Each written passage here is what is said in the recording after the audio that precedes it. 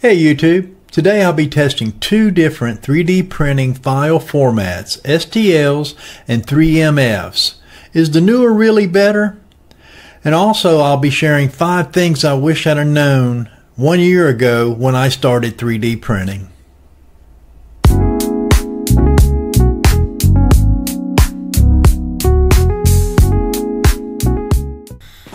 Hey YouTube, welcome back to the channel. If it's your first time here, my name is Will and I am a 65-year-old man that's now learning Fusion 360 to be able to create his own STL files to sell as a print-on-demand items on Amazon and other types of platforms like that. So over the past few months I've had quite a few comments about 3MF files and why I don't save them that way in Fusion. Just started taking up Fusion about 2 months ago, and I've always saved it as a STL file, and I've never tried it as a 3MF. The STLs were created or designed in 1980s. And then the newest files, the 3MFs, or the 3D manufacturing format, is what that stands for, came out in 2015. And the newer files actually are able to hold more data, along with colors and materials and all the other stuff that may come along with the file, where your STL file would just hold just the drawing itself. So what I thought I would do is just kind of run test prints. The same item I designed in Fusion, a little box, and then run on 3 of the same printers, which I have 3 of the Centauri carbons that I had purchased at the same time. So the serial numbers are very, very close, so they're pretty much identical. My filament, I'm using some Sunlube PET G. I bought it in a lot of 4, and it was in a single pack wrapped up and then wrapped up again individually, so they're all the same lot number. And with that, I think I would just try to see if I could print one as an STL and one as a 3MF and see if there's a difference in the print. So I thought while running those two, I would run another print. Since I had another roll of filament and another printer available, I would run it at a 0.12 layer height with the 3MF file to see if it did give any better print. So I've already got those printed up, and I guess we'll take a look at those. We'll start off with the STL file. This is at a 0.20 millimeter layer height. Looks like we got a little bit of stringing going on, little hairs hanging off of it here. It might look better after post cleanup, but the layer lines are pretty good. Thing with PET G is it's so shiny, but for this test that's probably pretty good. I want to see what it looks like. Alright, so let's check out the other file, see if it's any different from this one.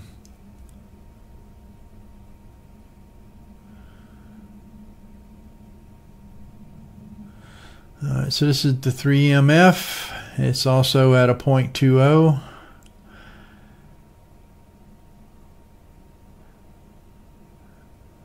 Looks the same. It's got a little bit of hairing coming off of it, a little bit of strings.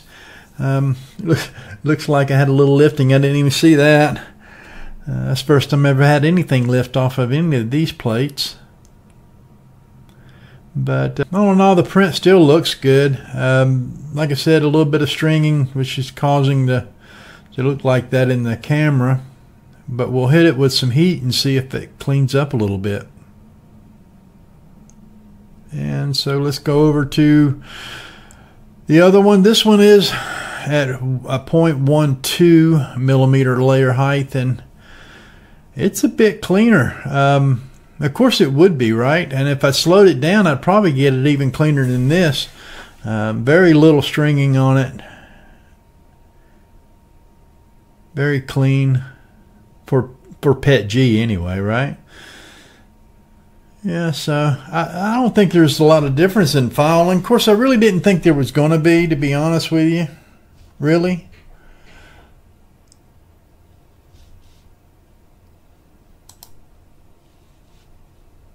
I mean, it's just a data file, right?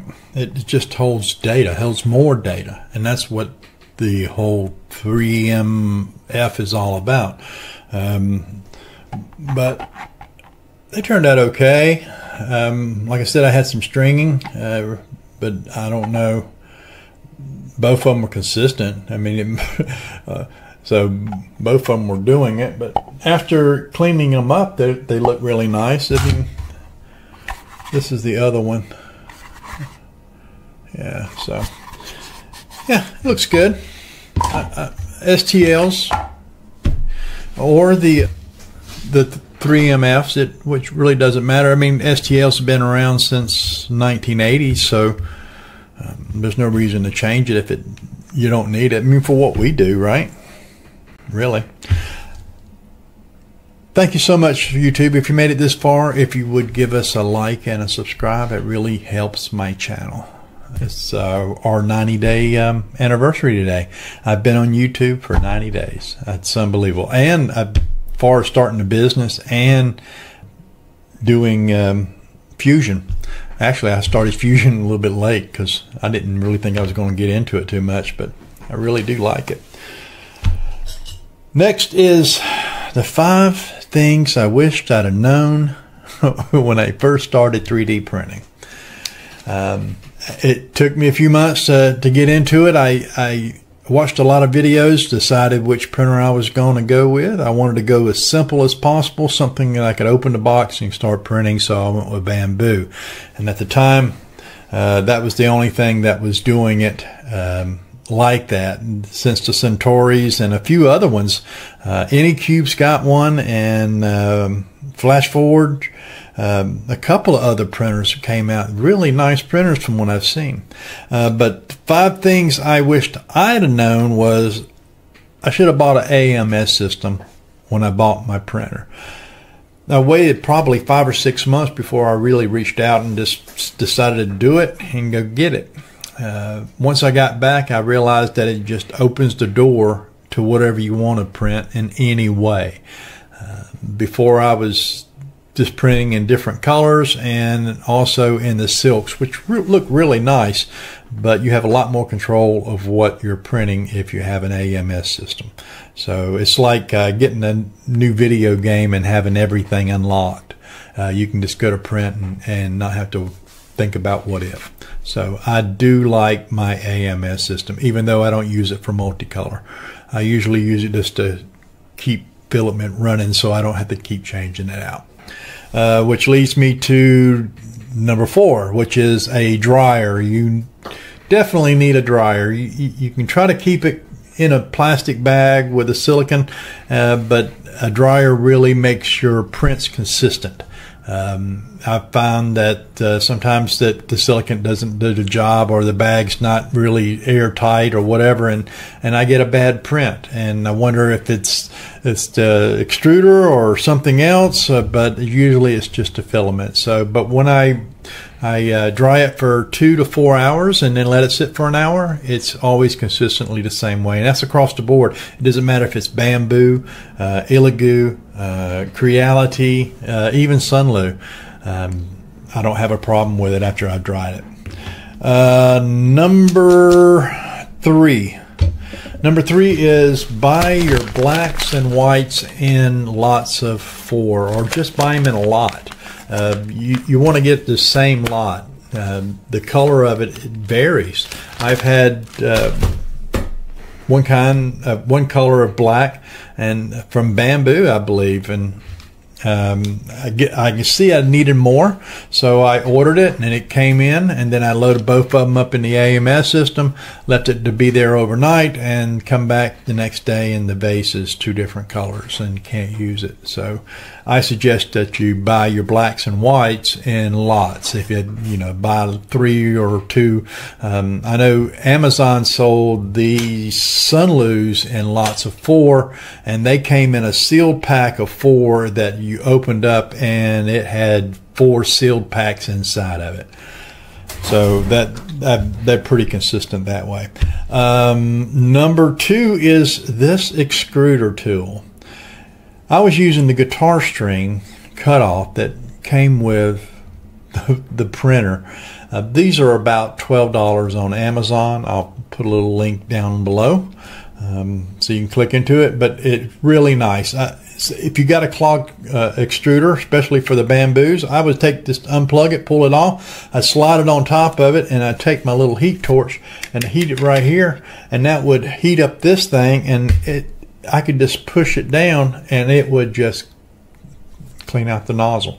And I would spend an hour or 2 or trying to do cold pulls on my extruders for the bamboos when I first started, but this was the best tool I bought since I've started 3D printing. And the number one thing about 3D printing that I didn't expect and that absolutely makes me a joy is YouTube. I did not expect to start a channel that would gain a little traction and get me to where I am in 90 days, where I've already gotten 3,000 subscribers. I've got almost 100,000 views on my videos, and that's just amazing. I'm just a 65-year-old man who just started tinkering on YouTube with a cell phone, and which just brings me to the point that you can do the same thing. It's not that hard. I've actually had a couple of people reach out and ask me to make a video of how I started doing all of this and how I got to 3,000 subscribers in just 90 days. So I may do a video of that, but if you want me to, tell you, I'd be glad to do that. Just reach out to me, and or we'll make a video doing that. But until next time, YouTube, I really don't know what I'm printing, but I hope you're printing it with me, because I'm really enjoying myself. Thank you so much. I'll see you later. Thanks.